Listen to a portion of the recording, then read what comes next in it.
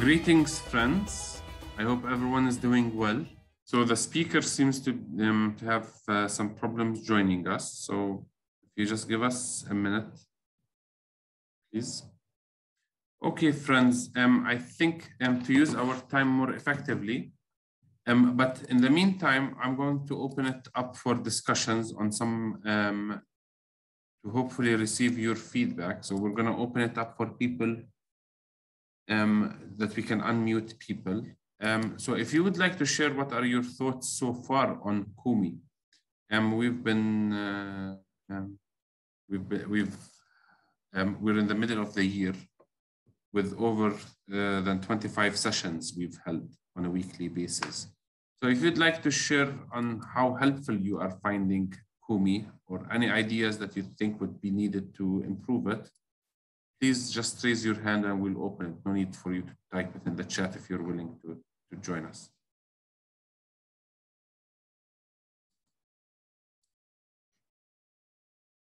We'd really appreciate receiving the feedback from you. Yes, Judith.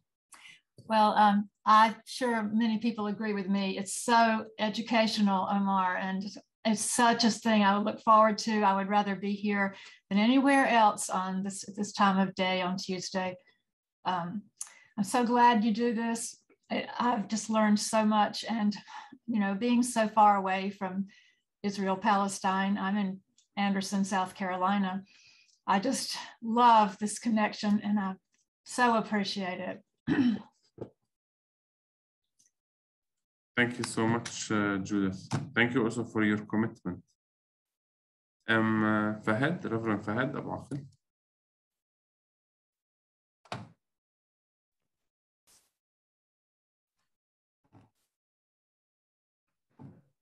I would say I am learning every week from you.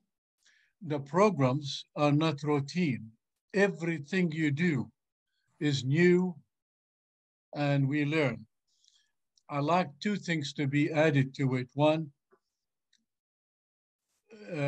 create or 2-3 call a senator, do something in the church. I like for us to move toward action-oriented. That's number one. Number two, we really need to have an intentional recruitment for other individuals to join us, because all the activists can get more ammunition to deal with the issue through your program than any other program. So I feel we have 75 godly people. We need to have another 75. I mean, we need really more people to learn from you. Thank you, Reverend Fahad. But I'm sure there's always space for us to develop. And I think there are maybe some areas of Kumi that we could really make it. We've used so many different ideas I mean, in the past couple of years, at least, we've used so many different ways of conducting the Kumi meetings. At certain times, we had the update on the ground. In other sessions, we had actually we had like polls, or sometimes doing the actions, the Kumi actions together. Is there any of these points that you guys miss, or you think that these were good points of doing Kumi?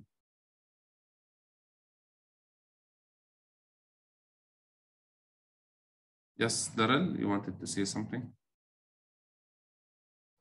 No, except to say that now that you mention it, I think every week suggested an action that we do. In fact, the following week, we were checked up upon as to whether we actually did anything. So I think I'm glad Fahad brought that back up again, though. It's important that we find ways.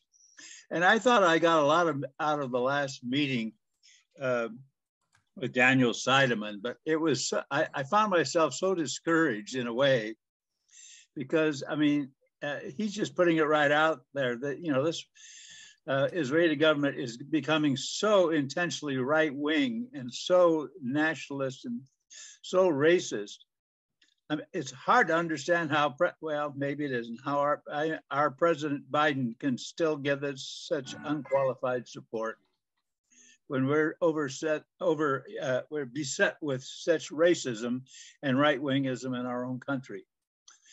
Anyway, I'm so grateful for this every Tuesday morning, and I hope that, as somebody suggested, maybe Fahad, that we find more people to join in with us who really want to know what they can do.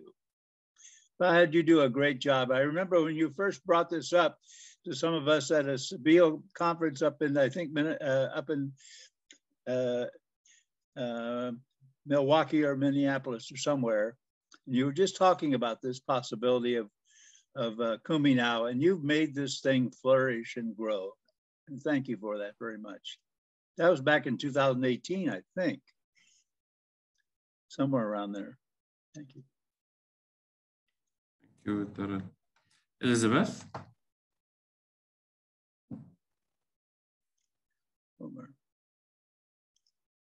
Elizabeth, could you please unmute yourself?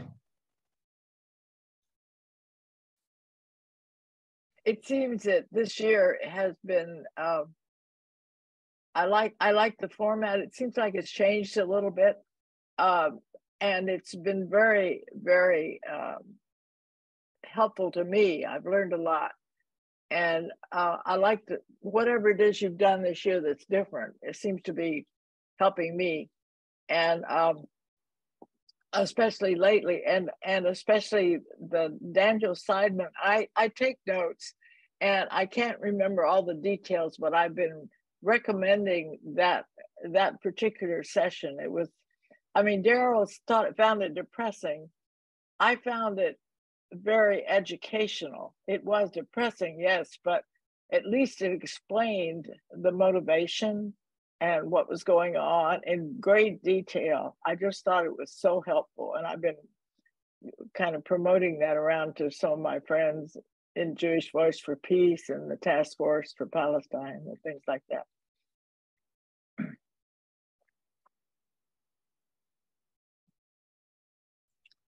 Thank you, Elizabeth.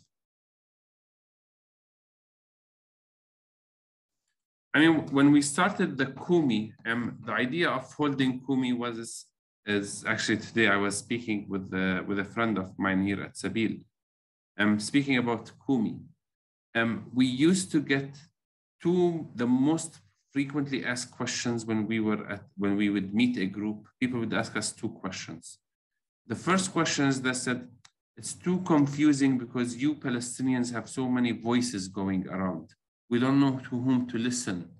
There's Sabil, there's others who speak. So could you please unite and do something together? So that was like the most common question. And that was Kumi. We said, like, why don't we bring everybody who's willing to work together at least? And throughout the last 2 years, we got like over 150 organizations who have joined forces. Some are Palestinian, some are Israeli, some are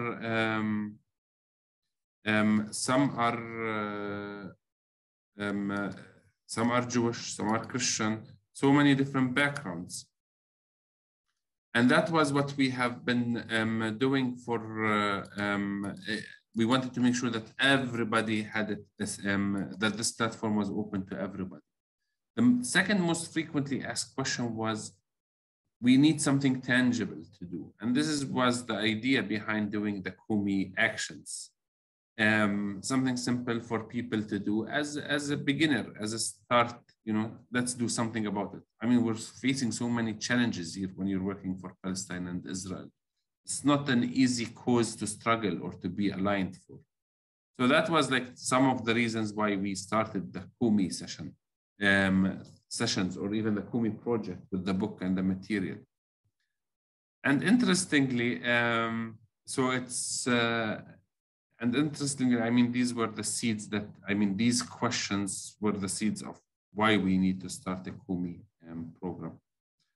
So action has always been fundamental in doing the work, but it's also very challenging because what kind of work to do? How can we do the work? People feel, although we're a community online because of Zoom and technology, Yet we all feel sometimes very lonely, and it's very difficult to act on your own. And when you go back and speak to your own church, to your community, people feel they're very much, we're very much isolated from one another. Or sometimes people don't understand why we're doing the work that we're doing. Not in Palestine, I'm speaking into the international context. So I'm interested because it's the speaker has not been present, has not shown up. I don't know. I hope she is okay, and she's doing well. She's an amazing person who I've met here at Sabil at Palestine. I led a group that she was part of a group of over 15 people for over 20 days in Palestine. So it was an excellent meeting. She's a powerful, passionate activist. And I hope she will join us later on. But I would like to ask how many of you who are willing to share what was their introduction to Palestine? Not to Kumi, but in general, advocating or wanting to learn or to work for justice and peace in Palestine. It could be a person, it could be a trip, it could be an encounter. So please, I think it would be really nice for you if you are willing to share.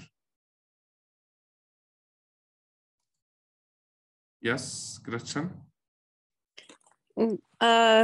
Good afternoon. It's morning here still. I'm in Maine, USA, Turtle Island. And I was very active in the Episcopal Church where I live here. I wasn't raised Christian, but I was, I explored spirituality and figured out I was Christian, and it took a long time to find a church, and I was raising my kids there, and I saw something for Peace Fellowship. They had a Peace Fellowship, and I was interested in that. So I picked up the card off a table, in the church, and contacted and got involved with Episcopal Peace Fellowship. And the woman who was convener, I later became convener myself, they asked me to, had been to Israel, Palestine, and seen for herself. I didn't need to go there and see for myself. It's pretty obvious. But so I was introduced in a Peace Fellowship,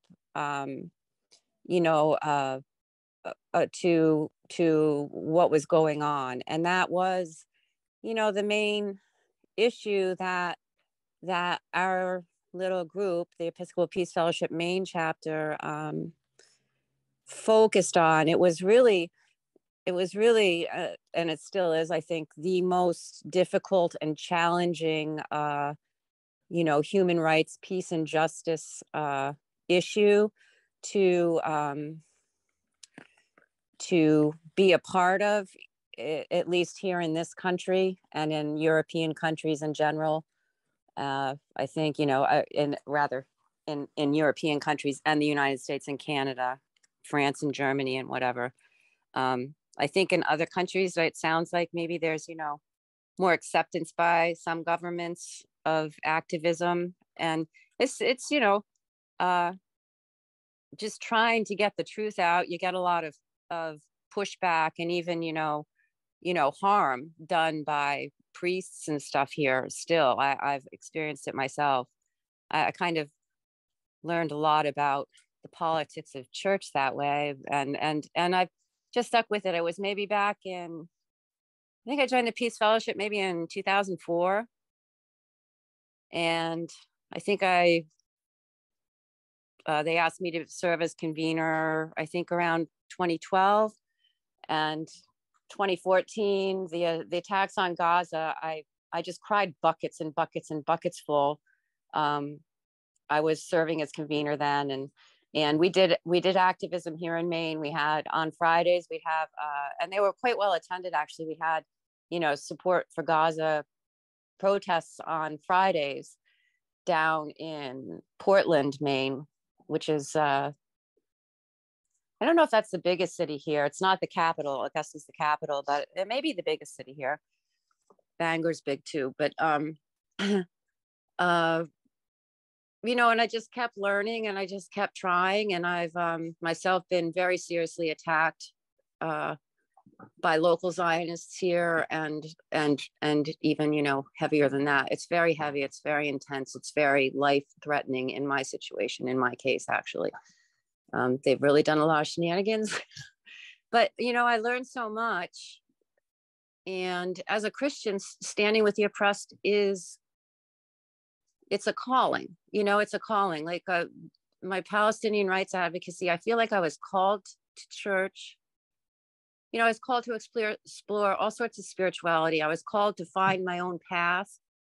And I ended up learning about Palestine and settler colonialism as a result. So I, you know, got involved with, I attended everything I could for the Wabanaki people here, did a truth and reconciliation on child miss welfare, really, by the state.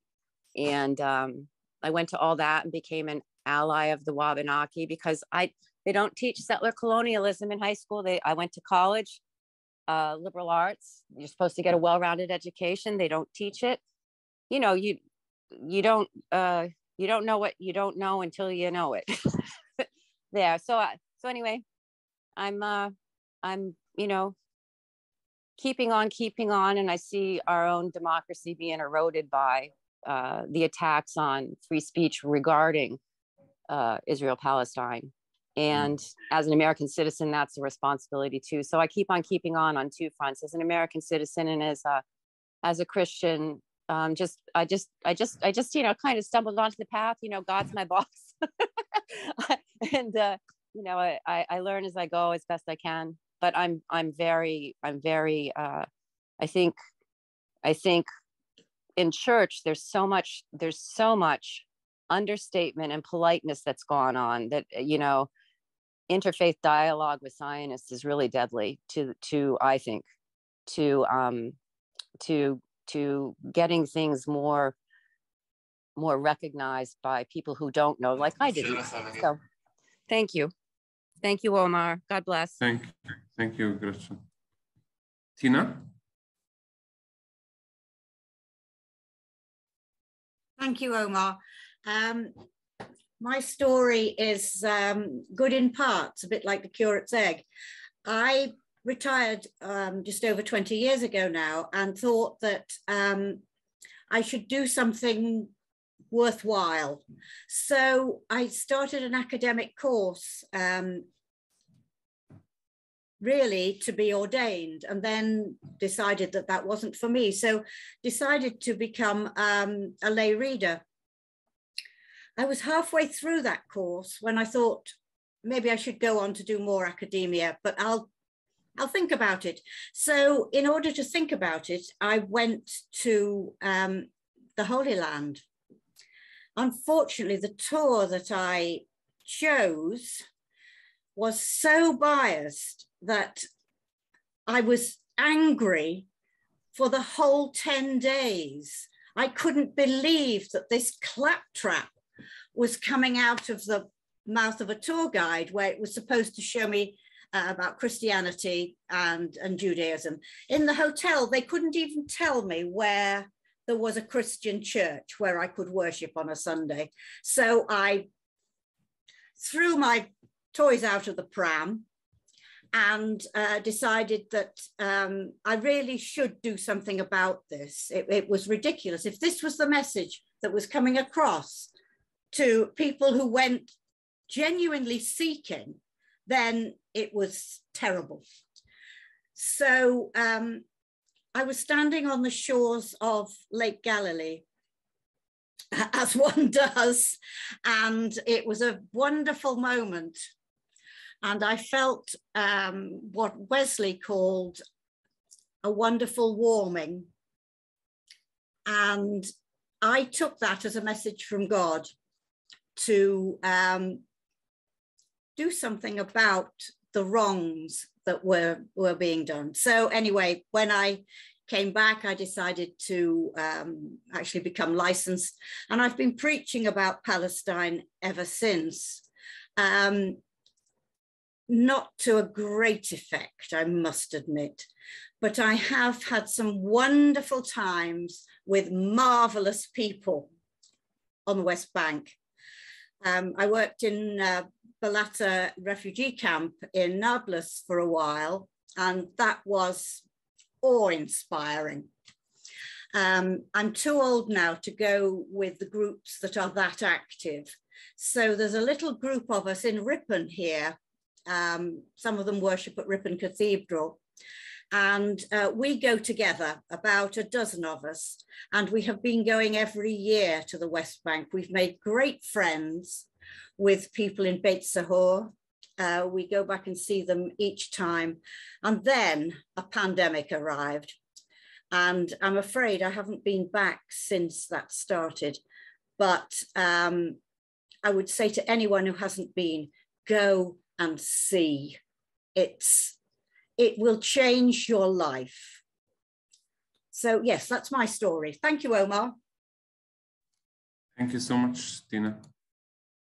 Dorothy? Hello, I'm Dorothy in the northeast of England. My story goes back to around about 2000, and my best friend for 20 odd years is Muslim, Nesreen.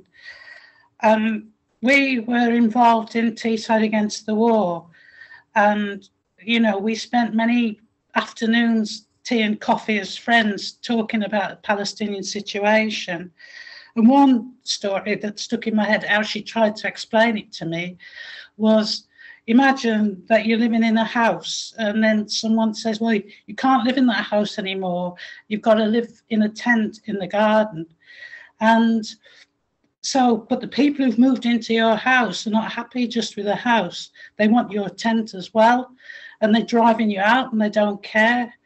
And we had many conversations like that. And thanks to the Muslim people, I actually got to understand the situation through them. And I was the secretary of Teesside Against the War. And in 2008, 2009, I was really upset when I saw what was happening in Gaza. And I emailed here, there, and everywhere. And I had quite an inroad with the Muslim population and just sent a message, anyone who can do anything, please do it. Anybody with whatever power. And it led to us having the biggest procession for Palestine that Middlesbrough had experienced. But I was still at my early phases, and I started to go on pilgrimages. And again, I had a lakeside thing as well at Galilee when I was praying to God, because I wanted to know about the living stones and I wanted to be with them and to find out. I was concerned about how there was a reduction of Christians in the Holy Land.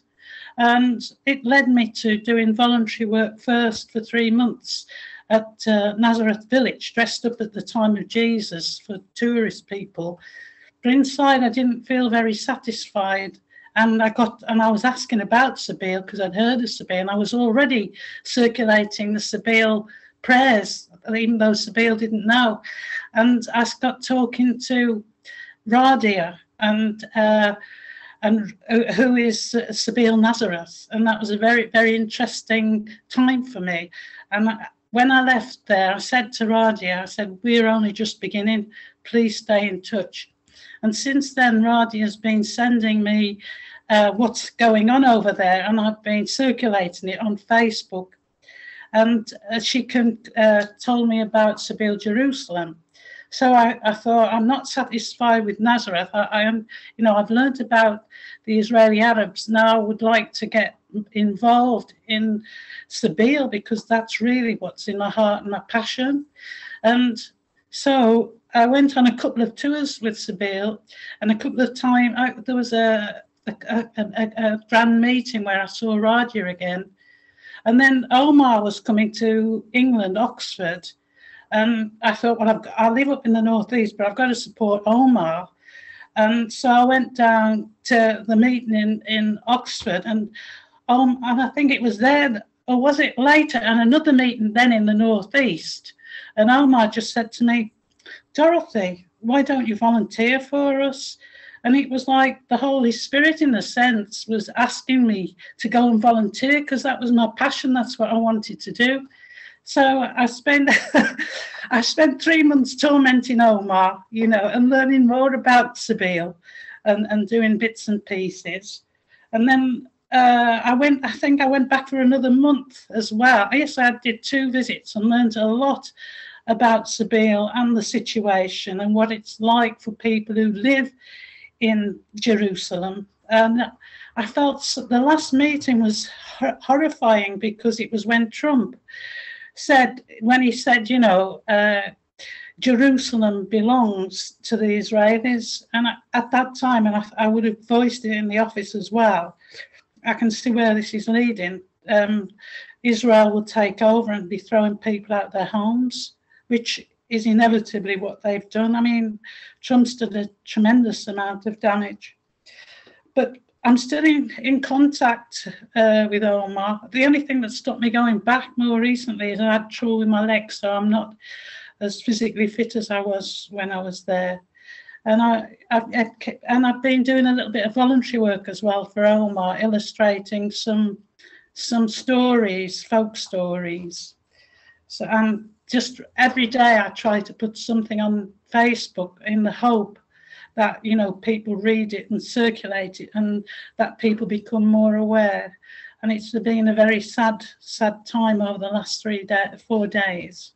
So that is it. I'm sorry it was such a long story, but it took me a while to get into it all. But I love being a part of this community because it gives me hope, because this is about the truth of the way things are. And it's such a relief actually to belong to the truth, as opposed to the ways where people lie about what's actually happening in the world. So it's wonderful to be with like-minded spirits. So that's my story. Thank you so much. Thank you. Lyla has joined the speaker for today, but we'll continue what we are doing. Ted? Our story began in a very different way. We were part of a church that worked with a center in Jerusalem that did tours for, the tours were called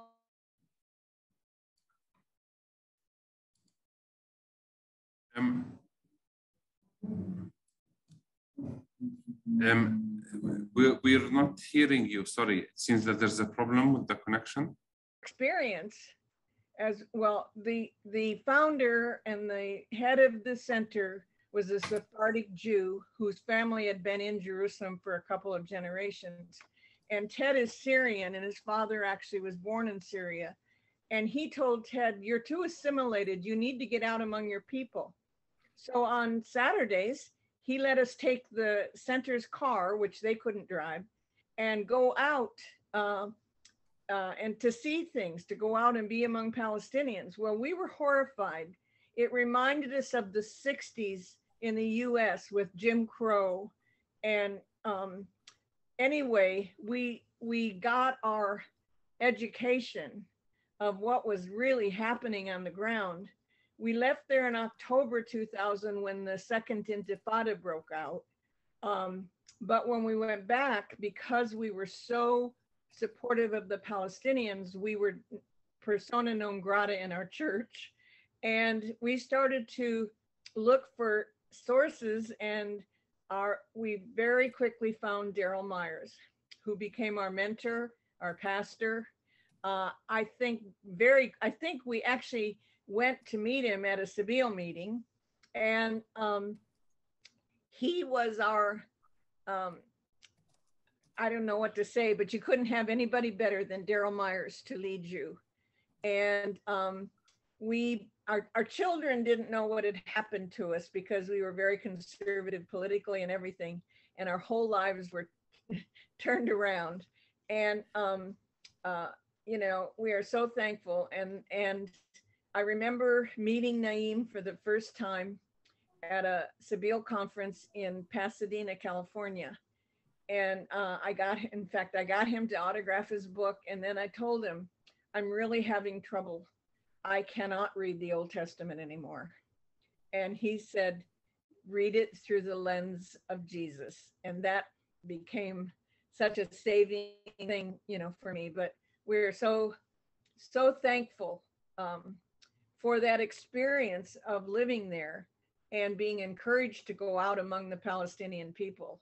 But, you know, we drove to Bethlehem and it was hot, very hot, and we're seeing women holding babies standing in long lines at the checkpoints. And of course, that was nothing compared to what it is today. But anyway, we're very thankful that our lives did get turned around. Thank you very much. Barbara and Tiwa, we have Lyla Johnson with us. Hi, Lyla. So we will get back to you. We'd love to hear what you have said, but it's also, we'd like to welcome our speaker. Hi, Lyla, how are you doing? I'm doing great. I'm so happy to be here, and that was a beautiful story to walk into.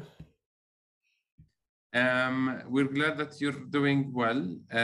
We started just to have a chat. Our community is a community of friends. We're a family. Many of the faces, even new faces, become easily familiar that this is a family. So I was just mentioning that, Lyla, when did we meet? Was it 2018, 19? It must have been, yeah, around that time, 2017, 2018. So it's been a little while. Yes. I came to Palestine, and you opened our eyes quite a bit as well, even more than they already were. So yeah, it was a heartbreaking and motivating trip. I mean, it's really, we get the credit, but it's actually the country by itself speaks for itself. When you see the checkpoints, when you see the injustice, when you see military with guns, when you see so much oppression, you really don't need to be a good guide or so on. But I really enjoyed being with you. And Lyla, you have left very strong impression on me personally and on many people here in Palestine. You're a true leader, a genuine leader, and you're a good. When now I think as Omar, I think of a person to speak about indigenous communities, to defend indigenous rights. Your name just jumps out. Although we got the privilege to meet so many different people. So we would like you to introduce yourself, as this has been the tradition at Sabil, and we would like you to speak very briefly, and we're going to open it up for questions later on. On maybe just a little bit, because of the time limitation, on what you see in Palestine, also recognizing the fight for indigenous rights and recognitions in the US, Turtle Island, and the similarities and the differences. Yeah. Well, first of all, yeah, at Eshik Arashid and Nanish Trachitnishla, Tsis Bashishin Ashin Hidashiche, Belagana Edashinale, Lyla June Dashijine, Taos, New Mexico, Nasha Akwit Egot and Astanishla. So my name is Lyla June. I'm from the Nanish Trachitni clan of the Dene Nation. We are also incorrectly known as Navajo. And we are indigenous to what is now called New Mexico, Colorado, Utah, and Arizona. And that's on my mother's side. On my father's side, I'm part European of Scottish ancestry, as well as Southern Cheyenne, as well as probably other things that I don't know. So very happy to be here, and I'm sorry I was a little late.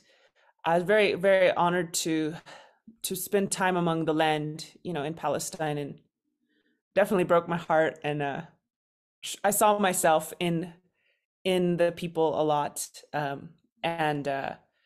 Actually, the first time I had heard about Palestine was quite a long time ago. It was I was at a UN thing in Geneva, and a Palestinian man from Gaza, Ayman Quaidar, I'm not sure if I'm pronouncing it correctly, but beautiful man. He literally just spent 1 hour with us in a cafe, and I was forever changed, just the stories he told me, and I knew I had to try to help. So the similarities that I see are abundant, there's so many, but one thing that strikes me is the ecological destruction alongside the cultural destruction. You know, when we went to Palestine and I saw the pine trees that they were planted from their homelands, and sort of an invasive type of pine, you know, and then on one hand putting in these certain ecological elements, but then on the other hand taking out certain ecological elements. You know, we went to the I believe it's called the City of Tents, or perhaps you can put the correct name in the chat, Omar. But Omar took us to this beautiful family who their olive trees were all cut down, you know, by people who didn't like the fact that they still had a land holding in Palestine. Is this family surrounded by, you know, Israeli settlements, and the neighbors would harass them and come and harass them. And one day came and Tent of Nations, thank you, Tent of Nations, and came to cut down all of their olive trees. And they had this beautiful grove, you know, all around them of olive trees. And what they told me when I went there was, they said that when they cut down the olive trees, it felt like they were cutting down, like they were killing their own family members. And I found that to be very fascinating, because the sheep behind me, this is my people's way. We're shepherds. And to us, our animals are like our family members, and the plants are like our family members. And if you hang out with the Lakota Nation, you'll hear them say that the buffalo have their own oyate, their own nation, and that the buffalo are their relatives. And so to us, killing an animal is no different from killing a human. We may eat an animal if we really, really need to. And when we do, we use every single bit just to honor the fact that we took its life, and to prove that we didn't do it unnecessarily. And so that really struck me, you know, this indigenous pattern that I see throughout the world, because I've been lucky to visit indigenous peoples all around the world. In Australia, in the Gazignon people who have been oppressed by the Thai kingdom and forced into Buddhism, forced to speak Thai. The brothers and sisters from Namibia, brothers and sisters from South Africa, brothers and sisters from the Sami nation, you know, indigenous peoples around the world. For some reason, I'm not sure why, we have this kinship with animals and plants, that we view them as our relatives. And so, you know, to cut down a whole grove of olives, you know, these trees are like, they're people, you know, and we're meant to live together. You know, the olives and the people are meant to live together. They're not just, it's not just family in a poetic sense. We actually have a real biological connection. Even our very breath, you know, stimulates their microbial activity, and the trees, the things that they emit, stimulate our microbial activity. So we are very much related, biologically meant to live together. And so that was one big parallel. Of course, I've written about this before, but the exploitation of any kind of resistance, using that to frame us as violent terrorists, is something that Native people here in Turtle Island, aka, you know, the United States of America, something we went through as well. Because you have this onslaught of people trying to overtake your lands, using all kinds of strange justifications, like, oh, they're not Christian enough, they don't farm enough, they don't, they're not, their hair is too long. You know, just finding all these random cultural differences to say, oh, they don't deserve to live, they don't deserve their land, they're savages. And so as they were overtaking our homelands, any little bit of resistance was quickly appropriated and exploited to paint us as savages even more. You know, so, you know, any little, like in Palestine, like any rock throwing or anything is weaponized against us again to paint us as savages, you know, or terrorists or what have you. All the while, that's a smokescreen for the real for the real savage behavior that's going on, for the real terrorist behavior that's going on. And so that bothers me quite a bit, you know, that, and I am completely committed to nonviolence, and I always will be. That's just who I am. That's how I was born. I just can't change that. But it does bother me when other brothers and sisters who do succumb to violent behavior or do succumb to some kind of physical resistance are immediately put down even more, you know, like the Battle of Little Bighorn. You know, we killed Custer that day. You know, we, the Cheyenne Lakota people killed an American cavalry leader, George Custer. But when we did that, ooh, the US government came back with a vengeance. They did a full-scale war on our buffalo and slaughtered millions of them. And that was by and large catalyzed by our assassination of Custer. So that was like the only battle we ever won, you know, in the whole history of armed conflict between the US and Native people. And it was quickly used to just subjugate us even more. It reminds me of Japan's attack on Pearl Harbor, right? They came back and bombed Hiroshima and Nagasaki, which was full of women and children. You know, that seems to be the US and other people's MO, is to take any little offense and just come back times 1,000 to just give this message of like, do not mess with us, you know? And it's so intense, and it's so, it's orders of magnitude more atrocious. And so it bothers me that we're in that position where we're just cuffed, you know? And I could go on. How are we doing on time, Omar? Should I keep going? Yes, keep going. Okay. I think on a related note, you know, the PR campaign, right?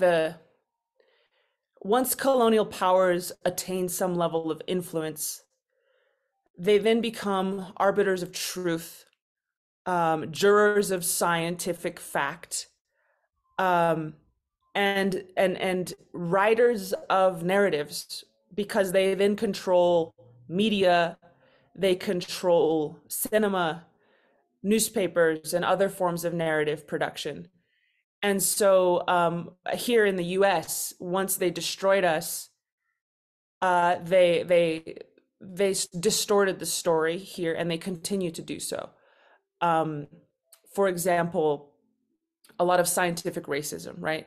Science is weaponized to say, oh, well, these people, they would measure our crania, you know, they would dig up our peoples from our cemeteries and measure our crania, look at our jawbones, just to prove we weren't human, to prove we were more ape-like. They would also use science to say, oh, well, they're not really from here, you know? They came across the Bering Strait. So they're just immigrants like we are, you know? And so we didn't really steal land from anyone, because we're pretty much just as new as they are here. Well, they just found a mammoth butchering site, if you will, a site where a mammoth was systematically harvested and butchered in New Mexico. It was 35,000 years old, you know, so that predates the time when we were supposed to come over the Bering Strait by 20,000 years. So the Bering Strait theory was used to say we aren't really from here. There's other strange scientific justifications, like, oh, well, they didn't really live here, they just roamed around. Like in Kentucky, they call it the dark and bloody earth theory. They say, oh, well, no one really lived in Kentucky. They just used it as a hunting ground. They would just they would pass through, but no one really lived there, you know, which is such a convenient, you know, thing. Like, we didn't steal land from anyone because no one really lived here. It's really to soothe the guilty conscience of colonial society, right? So I think that's true in Palestine as well, where there's all kinds of different narratives that try to say Palestinians aren't really from there. And and they don't really belong there, and we're not taking land from anyone, you know, and that's just so sad to me, because we're all related, we're all brothers and sisters and cousins, and we're all, yes, people migrate and move, but we're all mixed, and we're all having lineages of that land, and the culture and the language of that land, you know, is so important. My elder said that a Native American language is the sound of that place speaking through humanity. It's the sound of that land speaking through human beings. And so these languages developed over millennia in certain places. And so even if a Palestinian person isn't 100% genetically indigenous to that place, because they've been mixing, hopefully they have. If you never mix, you become inbred, right? So hopefully you're mixing with other populations, but you have a strand of indigenous roots there going back very, very far. But even without that truth, the fact that Palestinians carry the culture and the language of that land, they know how to speak to the olive trees. They know how to speak to the soil. They know how to speak to the fish, because they lived there for so long. They have the science of that land dialed in. And so when you destroy the people, you also destroy whole ecological relationships, because those people uphold those relationships. So anyways, I think that that it's unfortunate that I think the demonization of Palestine and the glorification of Israel might be one of the most expensive and large scale PR campaigns the world has ever seen. You know, there's so much money in it. I mean, you might say Nazi Germany was second in line, but there's very few PR campaigns. I don't know, maybe I'm wrong in saying that. Let's just say it's a very big PR campaign and very expensive, and they spend tons of money. My grandma watches the Christian television here in the house, and it's full of, oh, poor Israel, oh my God, and it's just like, it's insane, you know, and it bothers me that it's going on. But like my friend said, you know, and I'll end with this, is, you know, they say that history is written by the victors, but how could there be a victor when the war isn't over? You know, we're still here, we're still fighting each and every day with each of you, and we don't have any weapons except for weapons of truth and faith and love, and I believe that those are the only weapons we need. And so as painful as it's been, and as challenging as it's been, I do believe that with our faith in the Creator and with our hearts, if we keep putting one step in front of the other, we will win the most important war, which is the spiritual war. And we will bring something beautiful to this earth, and we will bring truth to this earth. And if we keep staying close to our heart, we can't fail. Thank you, Lyla. I mean, I've confessed this before to you, but I will confess it again. As little kids, you know, there was like 1 or 2 TV channels, and the only shows that they were showing was actually cowboy movies, cowboys and Red Indians. And then, you know, it's when we Palestinian kids were not throwing stones, or which we actually did, and block roads or write graffiti, and we'd play games, and we'd play cowboys and Indians. And I would be like, it's the older boys, we would want to be the cowboys, and we go and hunt the Indians. And then I graduated from school. I remember we used to make my younger brother and the other little kids be the Red Indians.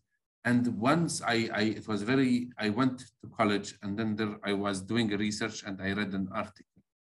And I read the article through, I mean, somebody was comparing. I was doing a paper for school on Palestine, and it was comparing, you know, I think it was on Thanksgiving, but it was speaking about, and then it just hit me that we were Palestinians, you know, it's how stupid. And I viewed myself as as a more aware person of what was happening. And it's a very strong media campaign, in a way that we demonize each other. I mean, in a way, we somehow, that we see that we are inferior to others, which is really, how could people who respect themselves, it is a people who should know better, we fall into this trap of, into this media trap. So I need to confess, I was a victim too, and it's out of something that should have been really obvious. Yeah, in what we now call America, we say nothing is lower than an Indian, meaning while many other minorities have made leaps and bounds, we still remain either invisible or not really human. And nothing is lower than us, even apparently around the world. People are still hunting us down in a game. And that's really due to something I've talked about in other panels regarding Palestine, which is the profound need for colonial culture to dehumanize their subjugates, right? We cannot knowingly, consciously, on a mass scale, kill human beings. We have to convince ourselves they're not human, or they're so awful that they deserve to die. Otherwise, on a mass scale, you can't mobilize people to do that to other people. So, or mobilize yourself. And so to dehumanize Native people is an ancient thing. It happened from the British to the Celtic, the Scottish, and the Welsh. The Welsh were always seen as beasts, beasts who lived in the woods. The Thai kingdom has always dehumanized non-Buddhist hill tribes as uncivilized people. And if only they became Buddhist, they'd be human, So Buddhism, a beautiful spiritual, path, has been weaponized. Anyone who's non-Buddhist in Thailand is immediately deemed as unhuman. And so, I think the fact that you could play that game is not your fault. It's the product of many, many centuries of dehumanization where we could be hunted, right? It was legal to hunt Native Americans in California for money. You would get money in Sacramento for every scalp that you brought. And so what's so crazy though, right, is usually the people we dehumanize are the most human, are the most civilized, are the most in touch with reality, and most in touch with ecology. This constant demonization of forest people, which is what I think savage really means etymologically. Just for living in the forest, we're not human. But ironically, it's those who live among the forest, know how to tend the forest, know how to take care of the forest, who are the most human. And so it's all a big trick, and it's been going on in different places all over the world for so long. The Romans did it to the Samachi, the Samachi pagans, right? It's the same old story again and again, and we gotta learn from history, and I believe we will. I want to ask you a question, actually, and in Palestine, when people would get arrested or people would get interrogated, and we go into a confrontation with the police, within the army, we always, as Palestinians, the first thing we tell in confrontation with the soldiers, always the freedom fighters win. That's in the heated debate. Always the colonizers get defeated. But they usually not always look at what happened with the Red Indians. That would be like, and when we Palestinians in 2016, if I'm not mistaken, or 15, with the Standing Rock, it was very much welcome, because it was like a resurrection from coming from indigenous people in the North America, or Turtle Islands, just saying, we're still here, we're still fighting. What other stories of hope you have for our people when they say indigenous people have lost the fight?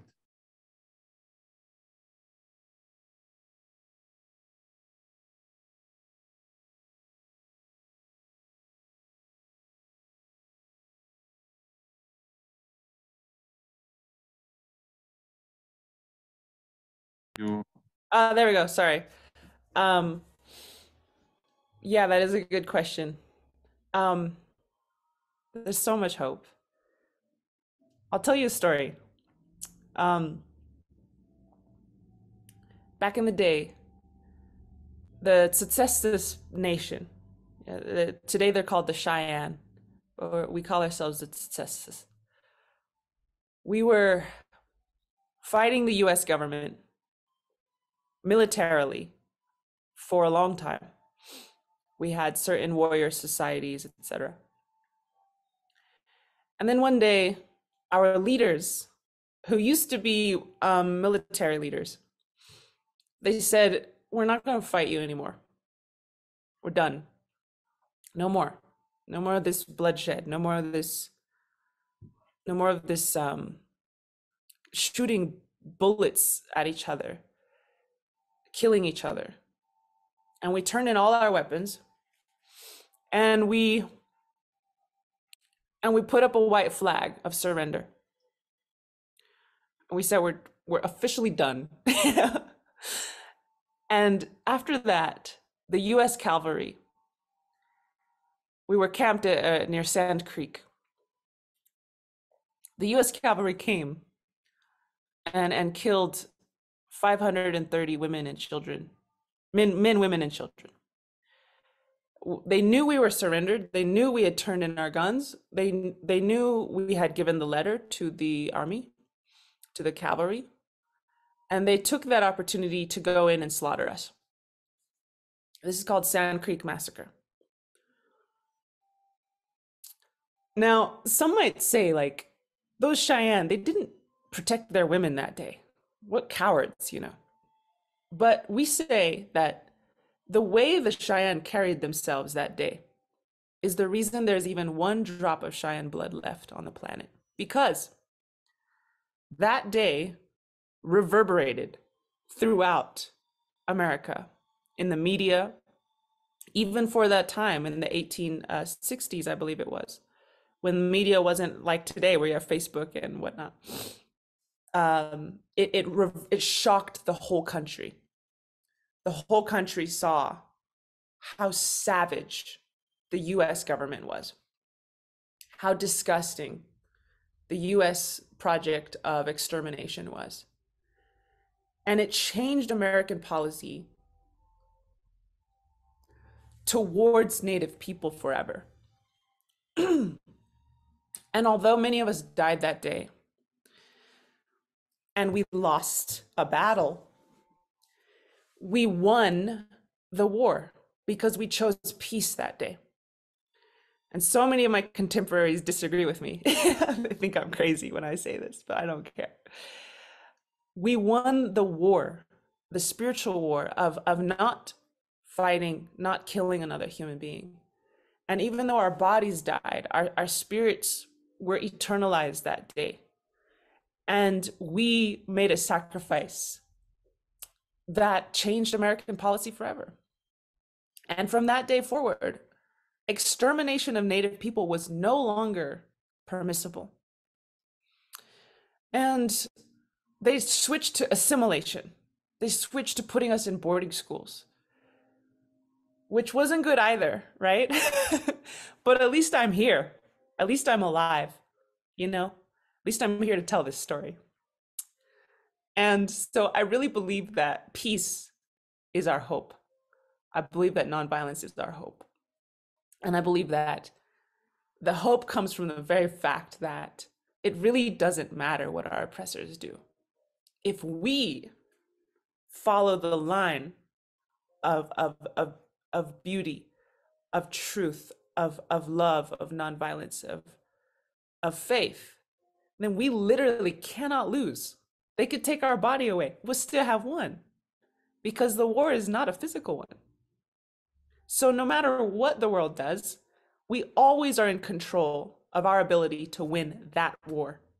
And we always have leaders who show us that it's possible. And so I think that's hope is not just a thing that I try to grasp onto. It's right here every moment, every day, because I know I'm in control of my prayer. I'm in control of my love. And as long as I choose that in every moment, and I take the higher ground, I might lose my body, I might die, but I will change the world forever. And I will help future descendants who need that. They need us to show up in that way. Is that easy? No. Is it fair that we even have to make these decisions? No, it's not. But here we are. And if we can, that I believe that's the decision to make, and that's the decision that we always have, which is where I derive my hope. I want to ask another question, Lyla. I want your advice on it. Because there's so many similarities, as you said, between, it's how the indigenous people in the North America, Turtle Island, have been demonized. The same thing with Palestinians, where the same lies, nobody was here. Also, that's what Israel has claims, or the Zionist movement. One also narrative that we always hear, it's about the victimhood of our oppressors. So it's the immigrants who came mainly from Europe. They were suffering themselves. Truly, that's a historical fact. And the same thing with the Zionists. Many of the Zionists who came into Palestine, where they were victims of anti-Semitism and problems. How do you deal as a person, as a community leader, when you are engaged with this question, as a person with high spirituality? How do you deal also that our oppressors are victims themselves?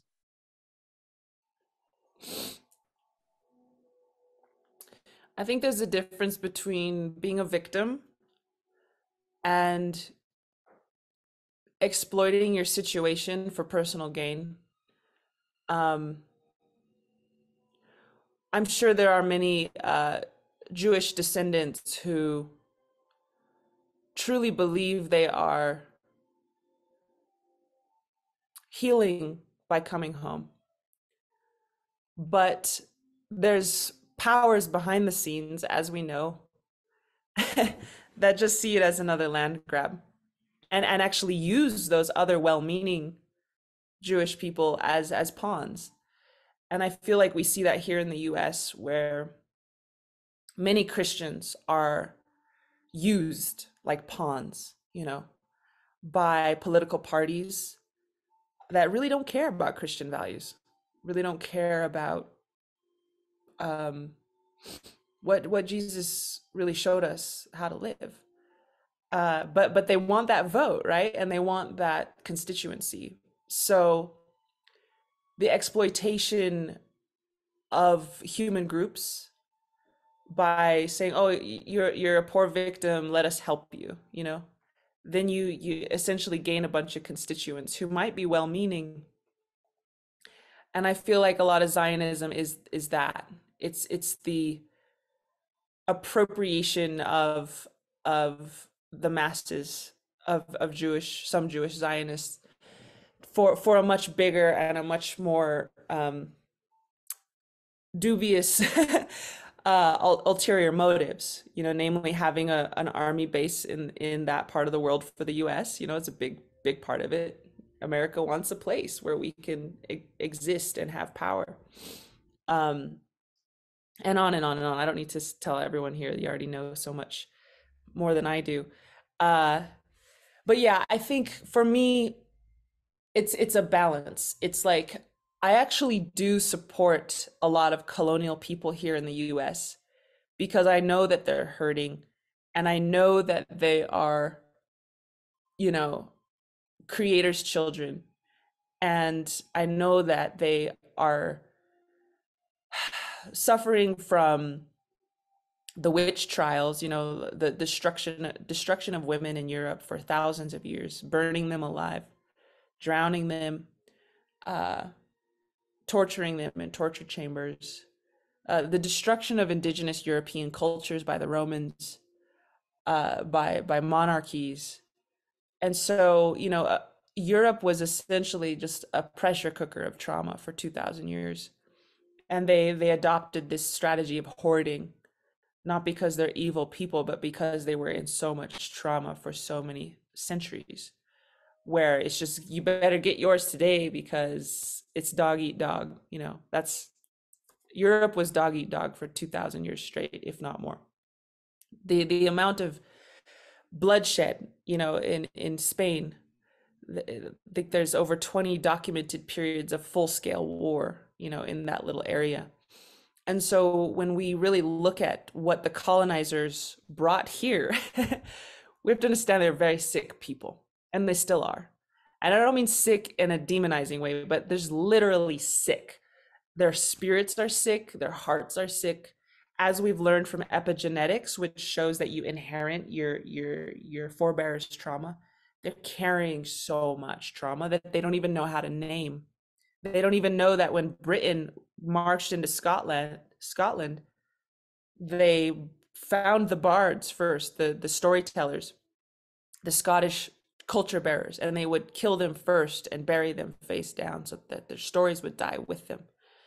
So many people in the US are Scottish, we don't even realize we're carrying this level of trauma. And so on one hand, I'm like, okay, colonizer society, like, stop crying, get up, like, take accountability, you know. There is that part of me, and I think that is actually a helpful thing to do. But there's this other part of me that's like, yeah, you are carrying a lot of trauma, and I wonder sometimes if we can help them heal that trauma. And when I say them, I should really say us, because I am Scottish and white as well. If we could heal our own trauma as white people, we would be able to better feel the trauma we're inflicting on others. And so I guess I don't have a clear answer to your question, but I think it's both. On one hand, really taking time to help the colonizer grieve. And when we do that as their oppressed subjugates,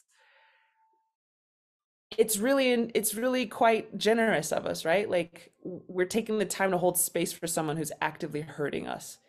They feel that, they see that forgiveness, they see that higher road that we're taking, and it can be transformative. At the same time, I don't think we're doing colonial society any favors by not putting a mirror up to them and not showing them, like, no, what you're doing is wrong. We are humans. Deal with it. You know, like, you got to deal with this. And while it's very scary and hard at first, if you give it a generation or two, they'll finally start to look. I have another question for you, Lyla. I remember when we were in Bethlehem, actually next to the Church of the Nativity, you said in a way that your role model is, I think, Mary Magdalene, if I'm not mistaken, at that time. I'm not sure if my memory is right. Do you remember? Sorry, say that one more time. Sorry. When we were in Bethlehem with the group at the Church of the Nativity, you mentioned that your role model was Mary Magdalene. Is she still your role model? My grandmother was Mary Magdalene. No, your role model. Oh, thank you. Sorry, my role model. Yes, thank you. Yes, she is still my role model. And I want to ask you a question. When it comes to spirituality, empire uses religion. So even in Christianity, early Christianity, although Rome and the powerful made Jesus refugee, slaughtered Bethlehem, crucified Jesus, somehow they ended up taking Jesus to Rome. In a way, religion becomes somehow aligned with or manipulated by the powerful. The same thing everywhere around the world. How can indigenous people from different backgrounds remain their connection, spirituality, especially when empire corrupts it or attempts to corrupt? Yeah, well, to me, religion is not the root. It's just one of many offshoots. And at the root is this human need to justify our immoral behavior. So we use excuses of religious superiority, cultural superiority, intellectual superiority, biological, natural superiority, like, oh, these people are just apes. And also this other strange one we find is like, the way we use land is superior to them. They don't even farm. They live in whatever. The way they in the way that they interface with the earth is inferior. So to me, religious superiority is just one of so many tools, but at the root is this human need to justify our land seizure and seizure of labor as well, seizure of enslaving people, taking land.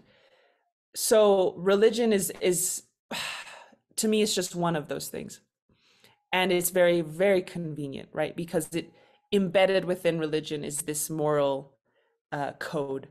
So if you can somehow take that moral code and twist it and distort it into your own religious superiority, then you could do whatever the hell you want, which is what people want, right? They want a license to seize land. They want a license to kill.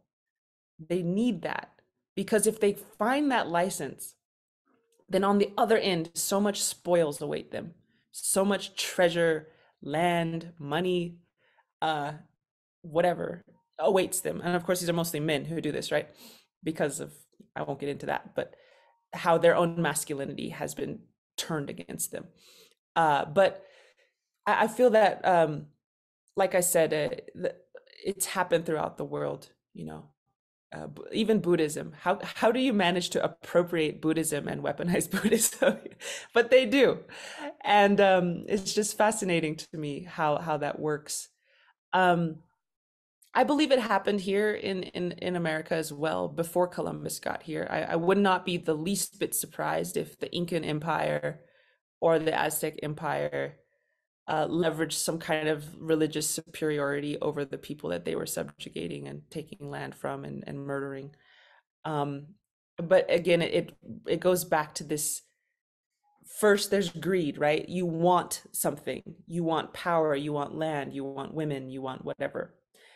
And then there's this bothersome and annoying wall in the way, which is, oh, your conscience knows that that's wrong.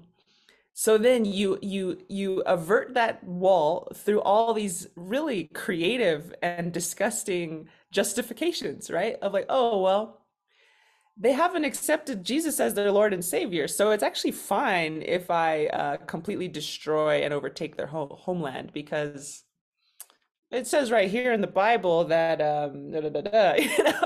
and so it's just one more way of seizing land to me. I don't think it's personal. I don't think it's original. I don't think it's been happening for so long, and it's so paper thin, literally paper thin, because it's based on paper, books, what's written on paper. But I would ask you a question back to you is, just as religion has been used to oppress people, do you feel as though it has been used by the oppressed to liberate themselves, even if it's the same very religion that their oppressors have? And I think particularly about Martin Luther King Jr. And how he took Christianity and he took all the beautiful parts of it and then reflected it back to his oppressor and said, hey, you're saying this, but you're not living it. I'm just curious, do you think that it can be that it can be flipped again into something beautiful? And if not, yeah, I mean, definitely. I mean, most of the times when religion is in the hands of the powerful, actually, unfortunately, it's a tool of oppression. And when it's in the hands of the people who are marginalized, it's a tool of liberation. Not always, but most of the times. So it's a double-edged sword. Religion sometimes helps us with our steadfastness, with our patience, with our hope when there's no reason to hope. And it's also a way to manipulate the masses. So there's always this struggle. I mean, in Jesus says that we cannot worship power and money and God at the same time. It's only either God or money. And I mean, that's a way, if we decide to follow power and money and whatever, we cannot. There's no space for God. So it's definitely, and this is what Sabil is, and this is what Palestinian liberation theology it is. We feel liberated and strengthened by our faith, and this is what helps us to continue our resilience. We need the spirituality, we need faith in a greater being, in God, but we also need fellowship, community, and that's what the church is, and this is what our friends are, including you, Lyla. Lyla, you have to continue the struggle. You and our other dedicated sisters and brothers, Indigenous people around the world, keep up doing the good fight. You're in the belly of the monster, unfortunately. With the US, you have the strongest colonial power to deal with. We are doing the good fight over here. Our success should strengthen each other, and if we do mistakes, we learn from each other. And there's also many of our oppressors are also sometimes our friends, and there's many people who come from North America, from other countries that used to be empires, who are on this call, who are also in solidarity with us. Thank you so much, Lyla. It's too bad we didn't get a chance to benefit from the whole hour, but we're thanks for the patience of everybody who remained faithful with us. I hope we'll have another chance to meet you again and to host you for another discussion. Lyla, you're an amazing person, and we're blessed to have you with us. Keep up the good work, and thank you. You inspire me every day, Omar. I love you all very much, and I will continue to pray for more and more ways to support you and your people and all people. Thank you. Thank you so much, Lyla. Thank you. Take care, and God bless you. Thank you all for being with us in another session, and hope to see you next week. Next week is also an exciting program and an exciting topic. So I think it's the US role when it comes to Palestine. And I don't think that you need some introduction to this. The US doesn't play a very good role in Palestine. They're part of the problem. But we'll help you understand the problem in a deeper sense. See you next week, and God bless you. And take care. Keep Gaza, Nablus, and Palestine in your prayers. Thank you, friends.